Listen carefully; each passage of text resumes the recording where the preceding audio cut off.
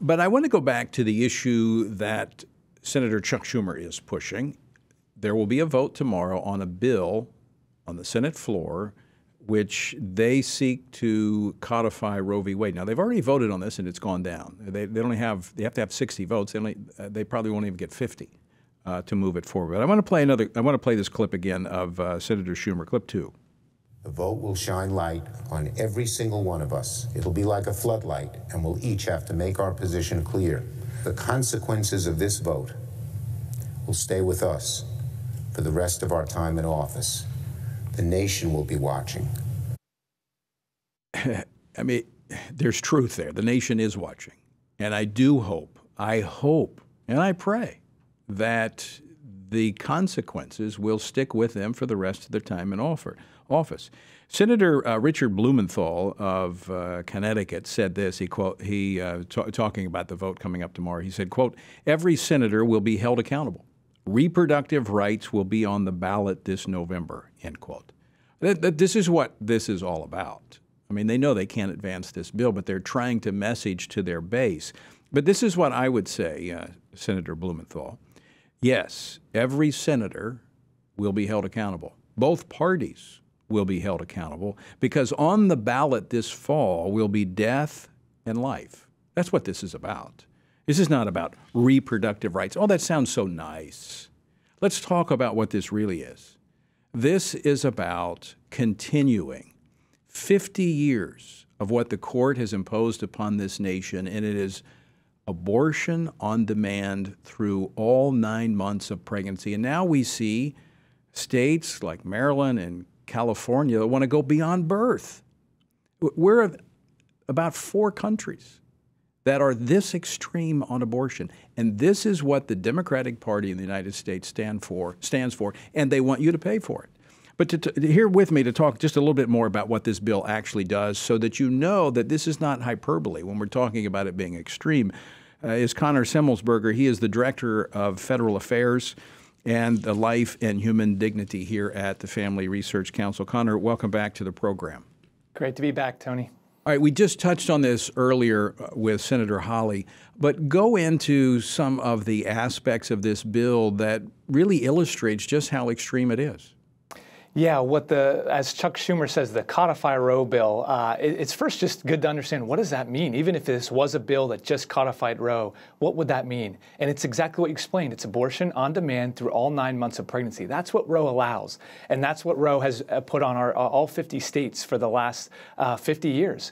And so they don't just want to codify that in the statute so that the states, the people, don't have any say over their abortion laws. They want to go a step further to say if you're a state and you've passed laws over the last 50 years for ultrasound requirements, parental notice, parental consent, even sex selection abortion prohibitions, sorry, but those laws no longer apply, and all 50 states, have to accept this radical abortion ideology that the Democrat Party has attached themselves to. So Connor, let's be very, very clear here. This is not maintaining status quo.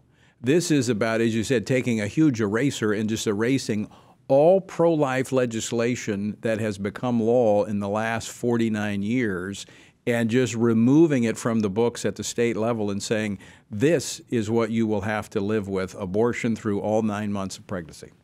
That's exactly right. You know, Senator Marshall out of Kansas was on the Senate floor just a little while ago, who's an OBGYN himself, and he put it perfectly. This puts folks like himself in jeopardy. Those doctors, nurse practitioners that deal with this type of care, that go into this field because they want to bring life into the world, they're right in the crosshairs. All these conscious protection laws at the state level, even the federal level, that have been enacted. Again, whenever they want to codify this right, any objectors to that right, even a medical professional, maybe have to forced to participate in this horrific practice. Now, do we have some resources for folks on this issue? We do. We hope that you take action like we always say, contact your senators. Tony has said that they've already voted, but we need to make sure that no senators switch their votes. So you can check out our action website to get details on how to contact your legislator. We also have some talking points that explain all the details of the bill at frc.org/Codify Roe.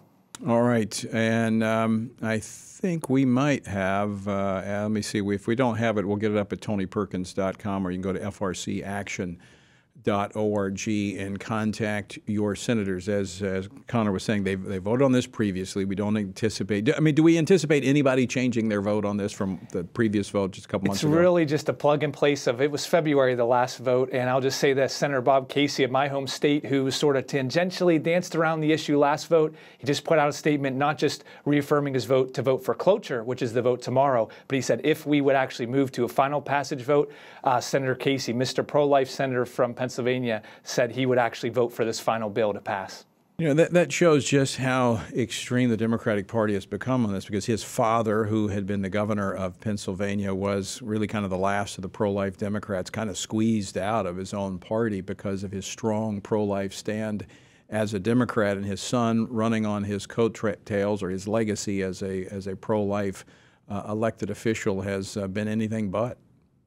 Yeah, that's exactly right. It's a sad state of affairs, but at the same time, you see the strength of now the Republican Party just embracing the life issue from all levels down, what we had with President Trump here in D.C., and now in our Congress and the states. So that's going to be a big issue, and that's what we want, to continue to bring more pro-life leaders here to D.C. and across the states to really continue to promote this issue. Well, and Connor, speaking of that, I know this isn't your area of expertise at FRC, but you know, just looking at the polling data, this is not a winning issue for Democrats. The American people are not with them when it comes to abortion on demand through all 9 months of pregnancy. So is this simply this, you know, trying to pacify this extreme base that the Democratic Party now has?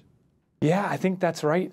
We looked at a lot of this polling data, and I just have to say, I can't underscore enough how much the American people are on the life side. When the Democrats give you one choice, you got one choice now on the life issue if you're a Democrat, and that's abortion on demand. That's it, because they've had to drift so far to the left that any other deviation from that, even a restriction at viability, which is what Roe allowed, is far out of step with where the Democrats are. And the polling data just shows time and time again that not just that the life issue is winning, but when framed correctly, people don't want what Roe v. Wade says, which is 9 unelected justices deciding our abortion laws. The people want to decide, and that's where we need to go, and to fight for a day that one day when all life is protected in our society. But that's just an issue that the polling data, they're running scared from, and so they unleash the winds, as Chuck Schumer said, with this leaked opinion, and it doesn't seem to be paying off for them politically.